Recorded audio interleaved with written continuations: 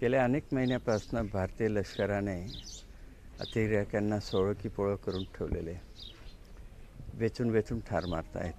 Tip मिळाली जाऊन त्याच्यावर घालतात.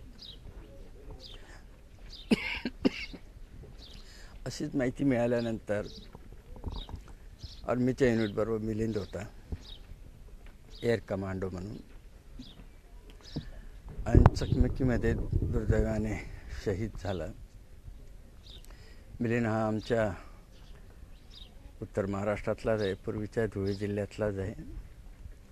बालपण त्याचं साखरीला गेलेलं आहे. आणि मिलिंदच्या या बलिदानावर संपूर्ण खानदेशला अभिमान आहे, त्याच्या कुटुंबियांना अभिमान आहे. आणि सरकारचा प्रतिनिधी म्हणून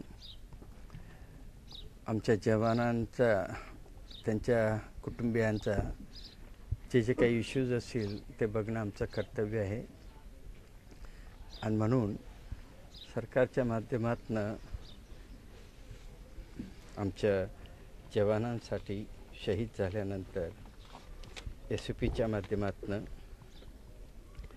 एकूण 95 लाखापर्यंत ही त्यांच्या खात्यावर जमा होतील पत्नीच्या. त्याच्यात ग्रॅच्युटी 5,77,000 आहे, एली 4,63,000 आहे,